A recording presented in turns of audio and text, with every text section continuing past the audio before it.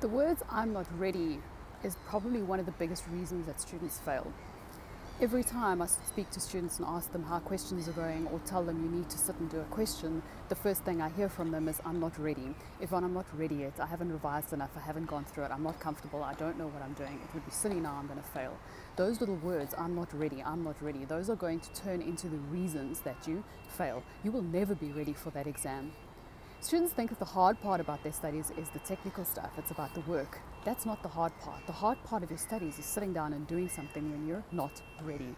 You're not ready. You'll never be ready. The whole point of exams is to assess you on something that you have flawed knowledge on, that you're not ready to do. You haven't mastered it yet.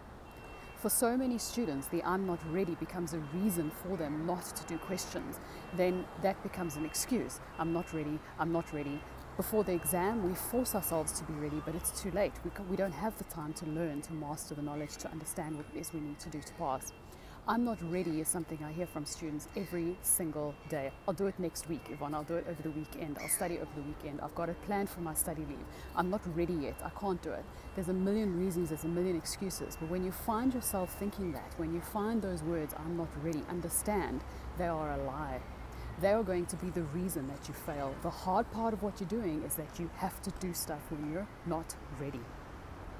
Students will ask me, "Yvonne, I'll do anything. What do I need to do to pass? What do I need to do to pass?" And they'll sit for hours at the desk. And when I tell them you need to start by doing questions, you need to start by doing questions to understand where you are right now, they pull back and they go, no, that's too hard. I can't do that. I'm not ready. I'm not ready. You will never be ready for exams.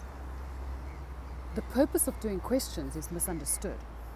Instinctively, we feel that the purpose of doing questions is to assess whether or not we're ready to pass, whether or not we're ready to write that exam. That's rubbish, that's a lie. The purpose of doing questions is to practice and understand what you know and learn what you know and learn what you don't know. Questions are part of the learning process. It's to assess where you are right now so that you can understand what gaps that you have to fill. Students think, "Yvonne, I'm only going to write an exam when I'm ready to pass it. I'm only going to do a question when I'm ready to pass it because it's going to assess whether or not I'm ready to pass." That's rubbish. That's not what questions are for.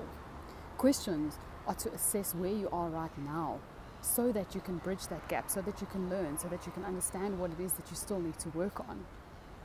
It's part of the learning process. So when those little words pop into your head and when you hear those words from people around you and when you feel those words popping up, "I'm not ready," understand that if you listen to those words, if you give in to those words, you're giving into a lie that's going to make you fail.